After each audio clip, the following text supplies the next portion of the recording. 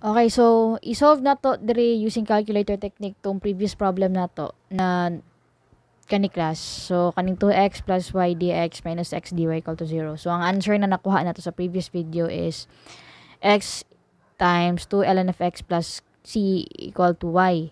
Okay, so let's solve this using calculator technique. So ang first step sa calculator technique, by the way, this is a homogeneous differential equation ha. If wala mo nagtana sa previous video, this is a homogeneous DE. Okay, so ang first step na itong bahaton is we have to let x equal to 1.1 and y equal to 2.2. So shift store lang sa calculator. So calculator. So 1.1 shift store lang dire. Tapos 2.2 shift store lang dire a class. Okay? Then step number 2 is to get dy dx. So asa na siya kuhaon? So diri na siya sa imuhang gihatag sa problem class. So you have 2x. Wait lang. Marag pangit akong pagkasulat. Wait lang ha. So, di ba you have 2x plus y dx minus x dy equal to 0. Okay? So, transpose lang ni siya sa PCAS. So, you have 2x plus y dx is equal to x dy. Then, i-rearrange lang ni mo siya sa class such that mahimo siyang dy over dx. Kaya mo may kailangan na to.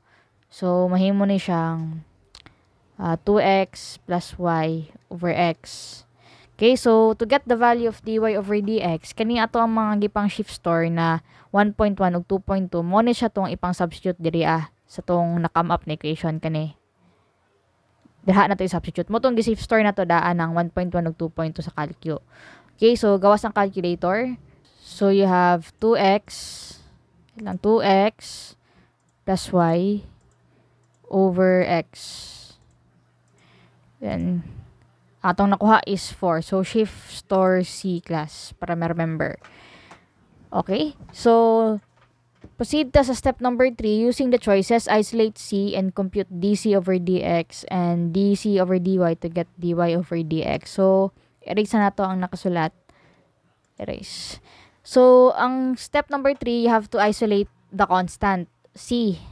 Okay? Isolate sa daw nato ni siya class. So, meaning to say, dapat siya na lang yun ang naa sa isa ka side sa equation. So, ato asa aning i-simplify ha. So, you have 2x ln of x plus xc equal to y. Tama?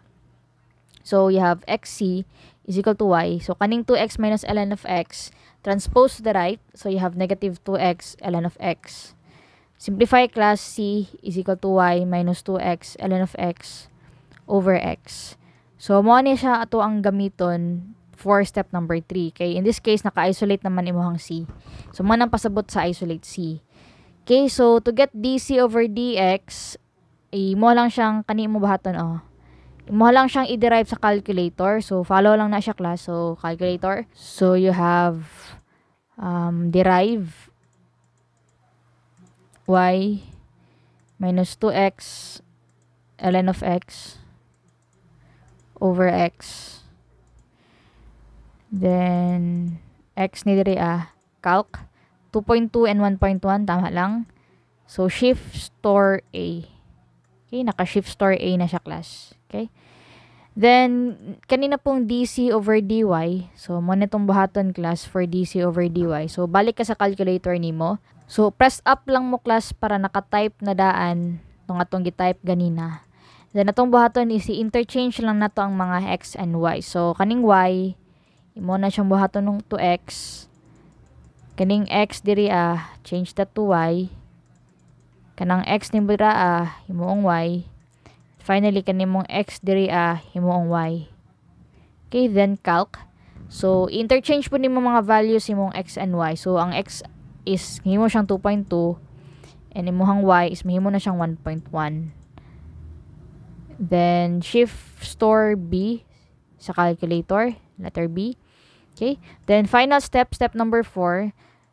Check na to if ang negative A over B nimo is approximately equal to C. So, negative A over B colon C para ma-check na to class. So, equal sign. Imong negative A over B is 4 and imong C is 4. So, they are equal class. So, equal siya class. Therefore, we have the correct answer. So, kani siya is the correct answer, class. Okay, so inato lang siya pag calculator technique. Okay, so next video.